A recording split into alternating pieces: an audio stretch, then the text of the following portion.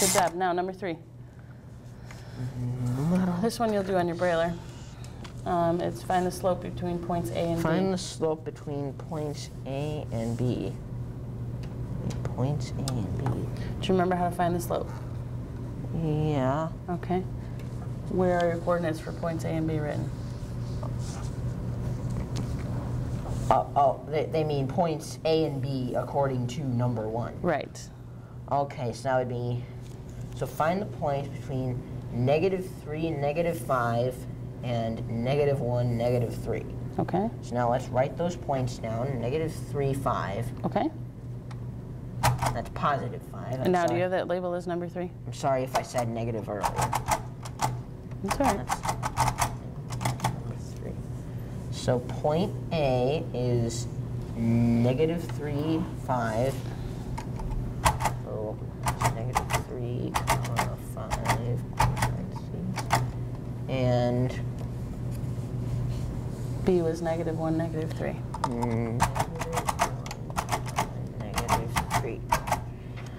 Okay, now to find the slope, we need to do the change in y over the change in x. Okay. So we need to subtract. Now remember, it's written x comma y. So now we need to subtract our y's first. Okay. And then we need to subtract our x's. And it's written as a fraction. So the variable we use for slope is m. Okay. So m equals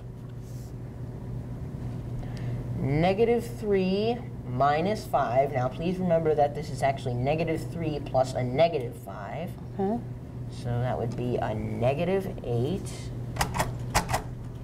over, now,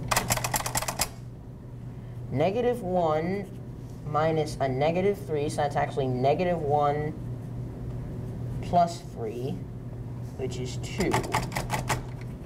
So -8 over 2, which is -4. Good.